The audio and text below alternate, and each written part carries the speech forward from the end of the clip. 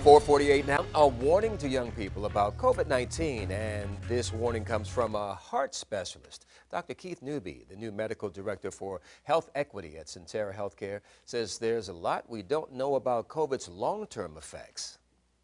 I do know that there are a higher number of positive cases in the young people. When I'm saying young people, I'm looking at less than 30. Cardiologist Keith Newby says when he checks the age range of his heart patients, he's concerned about the rise in younger COVID cases. I had a young lady, and she's a little older at 49, but 49 to me is still very young, who died of COVID-19 2 weeks ago. As the newly named medical director of health equity at Centera Health, Newby says it's his goal to convince people, especially minorities, to get vaccinated. I've had 3 people in the past 3 days who came here with oxygen who've had COVID-19 months ago, talking about they've been told they may have permanent lung damage as a result of COVID-19.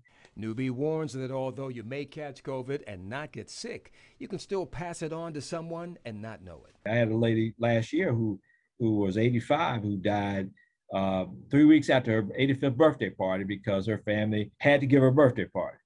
And she got COVID-19 because 4 of the family members that came to this particular gathering had COVID-19, didn't tell anybody.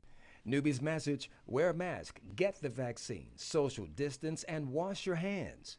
You got to ask yourself, is it worth potentially your life or the life of those around you? To me, it's not. If you need to get your COVID-19 shot, there are plenty of opportunities. You can get vaccinated at Hampton or Peninsula Health Departments Mondays through Thursdays from 8 a.m. to 3:30 p.m. And you can call this number 757-594-8482 to schedule an appointment. Walk-ins are also welcome.